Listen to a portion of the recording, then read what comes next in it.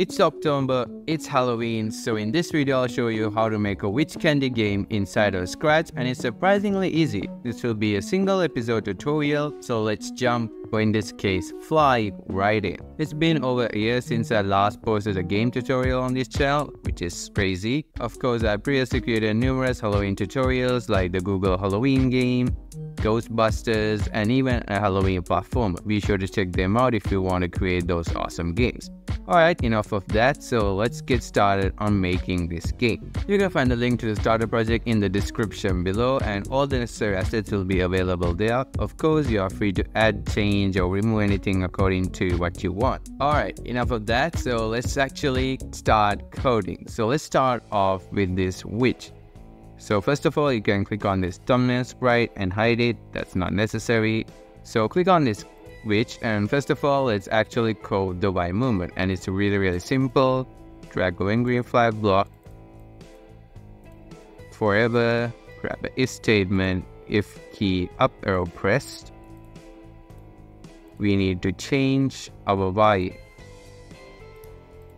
3, duplicate it, change this to down arrow and change Y by -3, and if you run it, now you'll be able to move your character, and it's really slow, so let's change it to something like 7. So another thing we need to do is animating the sprite, because it's just boring when you look at this. So if you go to costumes of this witch, we got 3 costumes which we could loop. So again, it's really easy. When green flag click, we need to, just to make sure, go to front layer, and we need to forever, next costume, and we need to add a small delay because we don't need to switch costumes this fast. So let's add a small delay of 0.15 seconds. And now boom, we got our animated witch, and now you'll be able to move your witch up and down. Cool. So now we are kind of done with the witch, and now we'll be switching on to the background. So to create that, make sure you click on this background sprite, and we'll be having 3 different costumes. So this is the first costume, second costume, and the third costume, and we got duplicates of each and every costume. So to code this scrolling background, I'll be using Griffpatch's scrolling background tutorial because it's really easy. So if you want to learn in depth of what I'm doing here, you can check out that tutorial. And don't worry, I'll be briefly explaining what each block does. So yeah, let's just start coding. And first of all, let's make all the required variables. First one is called camera X for all sprites, camera Y for all sprites. And make an X variable, and really important for this sprite only because we need our clones to get their own variable. Got X, screen X for this sprite only, and the scroll speed, again for this sprite only. So you could hide all of these variables because they aren't really necessary. So when green flag click, so this would determine how fast the background moves. So first let's set a default speed of 0.5. So this will be the background which is farthest away from the camera. And we need to switch costume for our first costume, and then we need to set our X to 0. And then we need to create a clone of myself, so we need to switch to our duplicate costume, which is the next costume, and then set our X to 480. So now since our clone is made, we could broadcast a new message called start cloning. And when that is broadcast, we need to grab a forever loop and set our screen X. So grab some operators, it will be our minus and our times. So it's X minus camera X times our scroll speeds. So then we need to set our X to grab a mod times operator, and then minus 480, which is the screen size. And then we need to get a mod value, which is the reminder of screen X mod 480 times 2.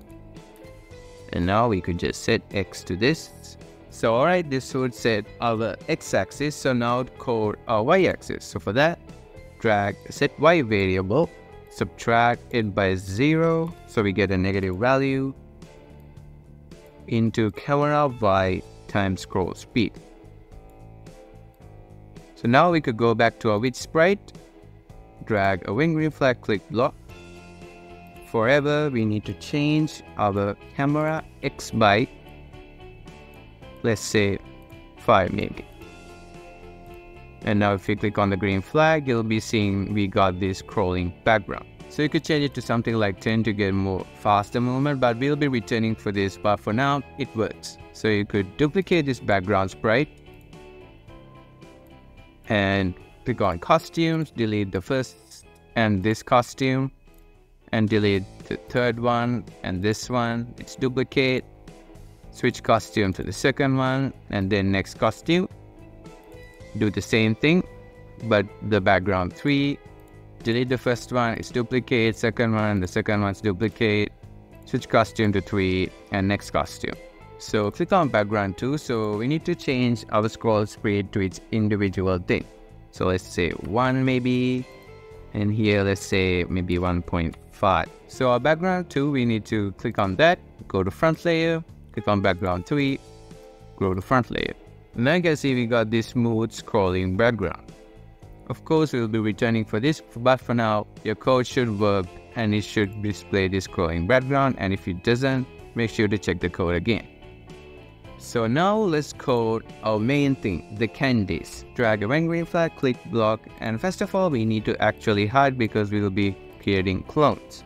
And now let's make a new variable called scope. And first of all, set our scope to 0. So you could actually show the scope variable because we'll be using it, change it to large readout, keep it on the center.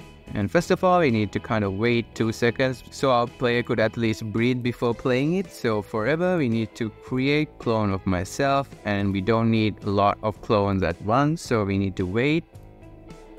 Pick random from, let's say 0.5 to 1.5. Of course, you could change this according to your preference.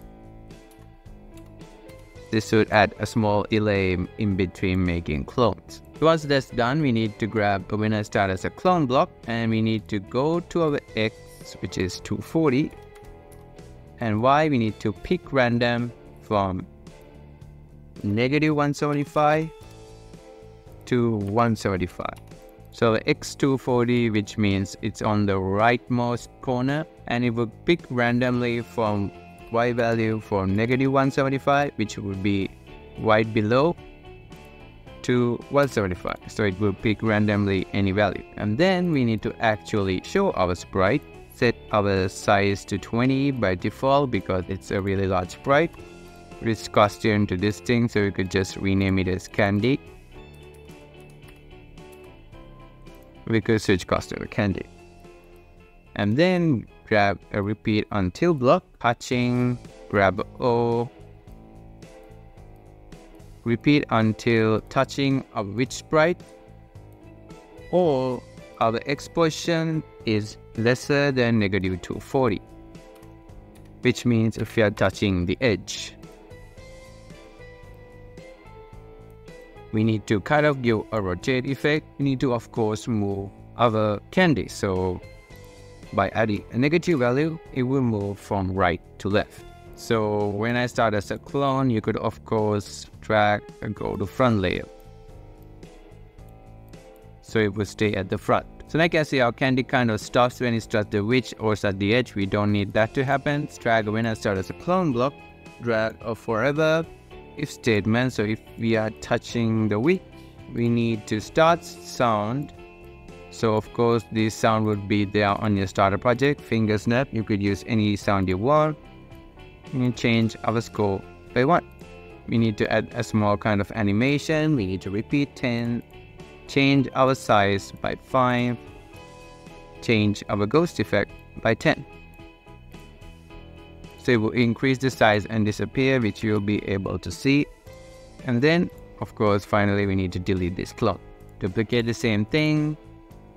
But if our X position is lesser than negative 240, we need to start sound crunch instead of changing our score, we need to create a new variable called health or lives, anything you want. So we need to change our health by -1.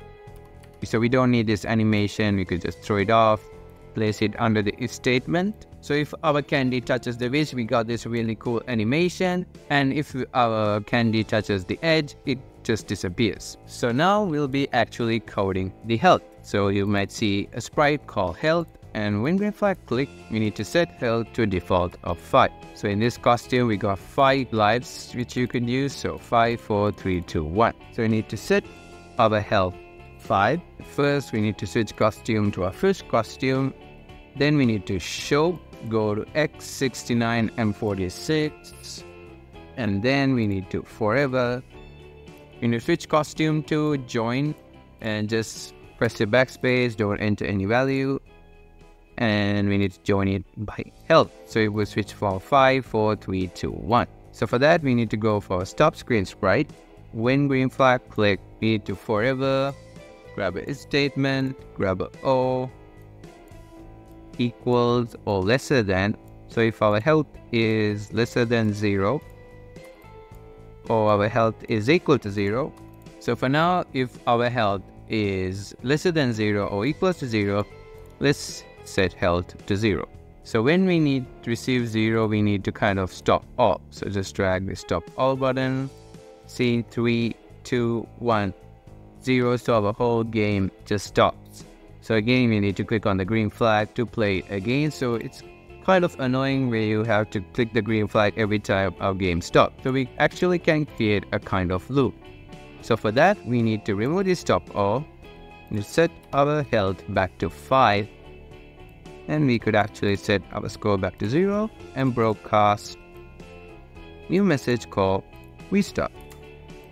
And when I receive restart, we could go to our front layer, repeat 5, grab a show block, wait 0.1 seconds, hide, and we need to wait again 0.1 seconds. So this will create a cool animation, something like this. And then once it's done, we need to broadcast start.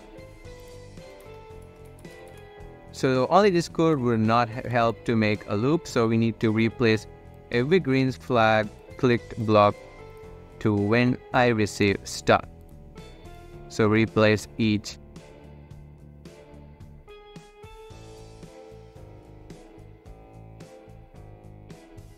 And if you click on the green flag, nothing would happen. And that's because we did not broadcast something to happen when green flag is clicked. So when green flag is clicked, you simply broadcast start. We need to stop our scripts when the restart animation is going on. So for that, we need to grab when I receive restart, stop other scripts in this sprite.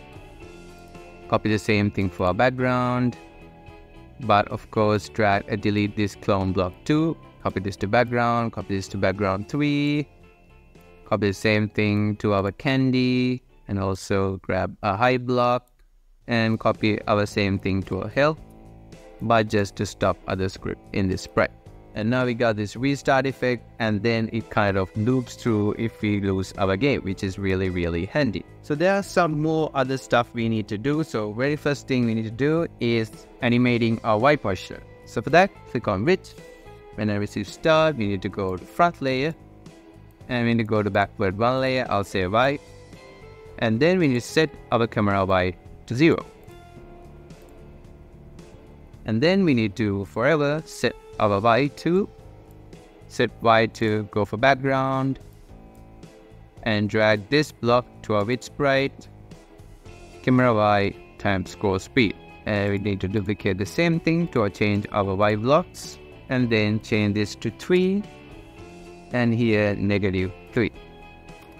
And then we need to change our camera Y by 3 minus scroll speed, duplicate the same thing, and change this to -3. So when I receive start, forever, if, or lesser and equal. So if our camera Y is lesser than 0 or if our camera Y equals to 0, we need to set our camera Y to 0 and duplicate the same thing. If our camera Y is greater than 42 this time, Y42 because that's our maximum Y position, 42 or equals to 42, we set our camera Y back to 42. So make sure this should be when I receive start. So now it could go all the way down and it would just set it back to Y. So I said I'll be coming back to this change camera X. So now we need to kind of make it hard so when our score increases. So to do that, we need to click on this switch sprite, go for this change camera X, and there we need to drag a +5 block, and then we need to divide our score by 5. Now you need to duplicate this block, and we don't need this. You could completely get rid of this too. Those are really not necessary. Change our Y by this time, change it to 10. Duplicate the same thing, but this time drag a minus operator because we need to change it to 0, and this would give a minus value. And now if we duplicate the same thing to our candy, and when our change X by -10, we could just drag this block right here. And now if we test our code, we could move up and down. We got this score in background. And I can see it gets progressively fast when our score increases. So you could actually share our scope. It's 10 right now, 11. And I can see it's really fast when our score increases, which is really cool. And then boom, it restarts. So we need to add some effects to make it cool. So if you click on this fog sprite, so I have pre-coded all the things you need on the starter project. Why? Because I showed you how to make this on one of my other tutorials. So if you want to know how to make this, make sure to check that out. But yeah, it's pre-coded. So on here, we could just remove this when we in fact click block to when I receive start, and I receive start. So this is only for the fog sprite. So yeah, it's pre-coded. And we also got this overlay. So when we in fact click, or when I receive start in this method, we need to go to our front layer and we need to set our ghost effect. So let's show it first. Set our ghost effect to like 80. So now if we run the game again, now we got this really cool atmospheric effect. So you could say go to front layer and let's say like go forward 1000 layers. So we could make sure this is the frontmost layer. So as you can see, these two adds a nice touch to our game. So yeah, this is our Witch Candy game in Scratch. So if you're watching this for the video, you're probably enjoying the content. So make sure to give this video a like and consider subscribing for more awesome videos. And make sure to check out this video where I show you, of course, how to make the Google Halloween game inside of Scratch. No add-ons, no mods, just inside of Scratch, which is crazy. So yeah, see you in the next one.